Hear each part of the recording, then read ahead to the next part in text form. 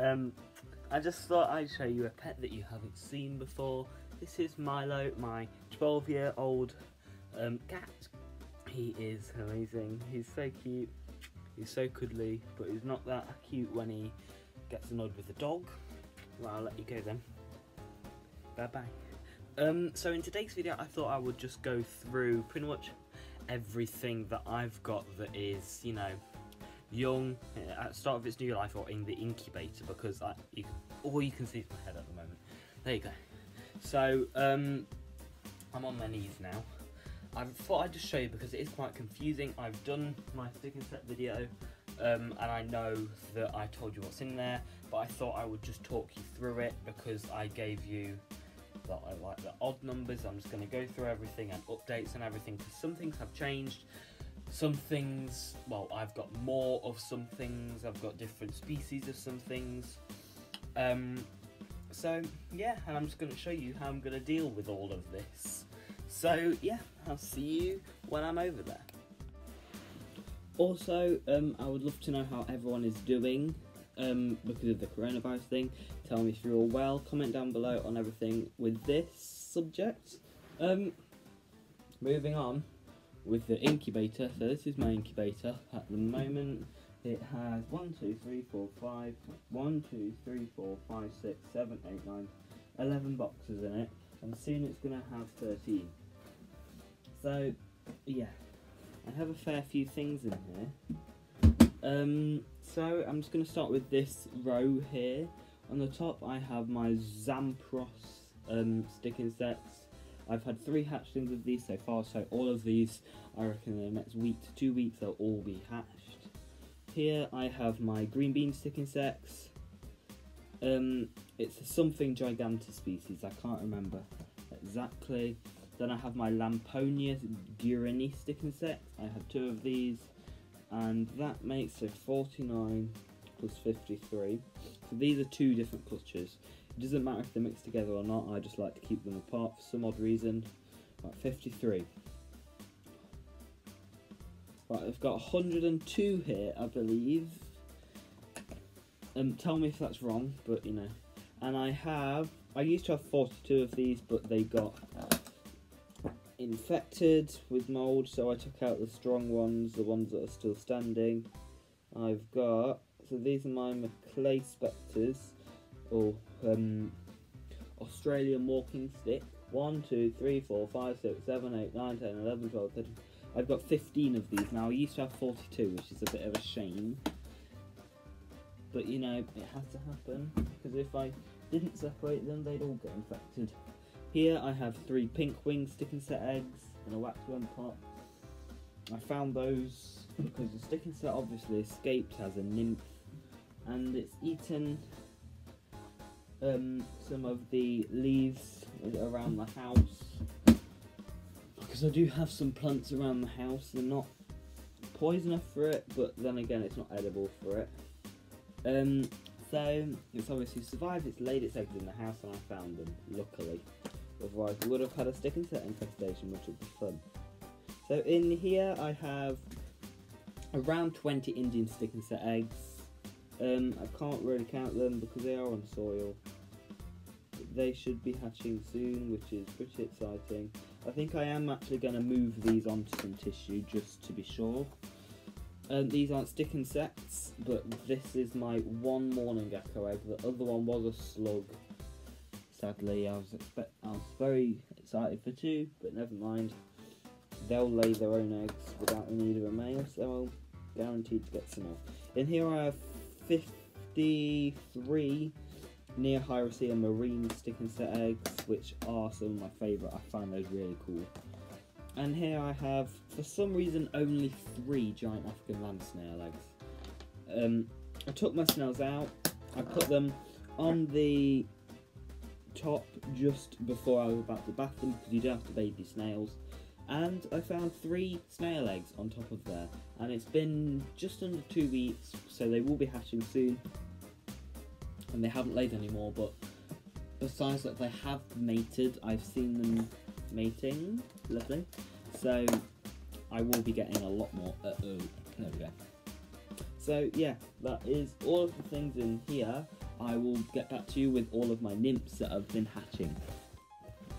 So, over here, up here in these 2 tubs, I have my nymphs, the ones that have hatched so far.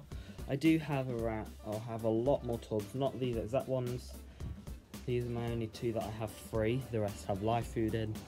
I have under here, for the rest of the nymphs, before they go into a big repti-breeze, which I'm probably going to be buying within the next couple of weeks. I have 2 of these. I have 2 of these. And I have 1 of these. So, if an emergency happens, I can put them in there and stand that up. But I doubt that's going to happen because 1, it's pretty hard to get a stick insect emergency, and 2, the shop that I'm going to order it from is not far away at all. It's about 8 miles away, not even that. So, you know, let's show you what I have then. So in here I have 4 pink wing stick insect eggs, unexpected nymphs. I never expected to have these. As I found them in my snail cage because stick insects used to live in there, and they had laid eggs in the air vents, which I had not noticed. I was wondering why they didn't lay eggs, but it turns out they did, and I found them not outside the cage, inside the cage, luckily. I found 1 in there yesterday and the other 3 about a week ago. I'm actually now kind of hoping there are more in there and there are more to hatch, because it is pretty cool. So, like I say, I've got 3 more eggs for these that I know I've got, and probably at least 1 or 2 in the snail cage still. So yeah, they're my pink wings. So there's 2 on the lid. They're about 1 inch, and there's 2 there, if you can see. So this used to be a ghost mantis enclosure. That's what I bought it in. So, you know. And in here I have 3 Zampros stick insect nymphs, which just hatched last night. There's 1 there, and the other one is on the floor. I'd say comment down below if you do want me to do a stick insect nymph care video, because I know there are videos out there, but there isn't a lot of videos like specifically on them. It's just people showing you their nymphs. There's more of like praying mantis nymphs care videos, so don't get mixed up with that if you're not experienced. So comment down below if you do want me to do that, because I will, and make it a bit easier for you, because I will just say something now. As nymphs, it's hard to get them on food. So I would say just go for the staple diet for all stick insects, which is bramble. As far to my knowledge, all stick insects can eat bramble, unless you've got a really advanced stick insect. I would definitely go with bramble, because that's what most likely they're going to eat. Someone I know just fed them rose leaves. They can eat rose leaves, don't fall over please. They can eat rose leaves, no problem, but they will start eating that around L3 to L4. Normally, as proper nymphs or youngsters, they will not eat anything but bramble. Sticking Indians, black beauties will eat privet. But I would just say, as nymphs, just keep them on bramble. Keep them on something that they'll be familiar with for the rest of their life, and they will be comfortable eating it. Doesn't matter if they won't eat it within the first week. Normally they will, just their bites are that small you can't even see it. But it will get them a little bit of time to adjust for it. So yeah, they're my stick insect nymphs. So, like I always say, I hope you did like the video. If you did, please like this video, subscribe, share it with your other friends, people that will be interested. Comment down below anything you want, and if you want me to do another video, if you want a certain video, comment down below and I will be sure to reply. I will be sure to like that comment, and I will be sure to do that video for you, because obviously I don't have a lot of fans, and the fans that are my fans deserve, deserve what they give.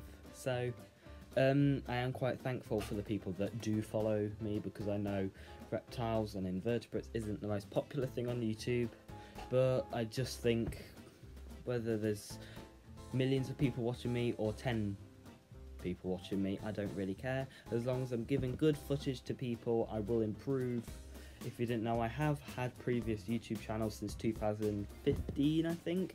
I do have one called JA380KE, which I'm not uploading on anymore.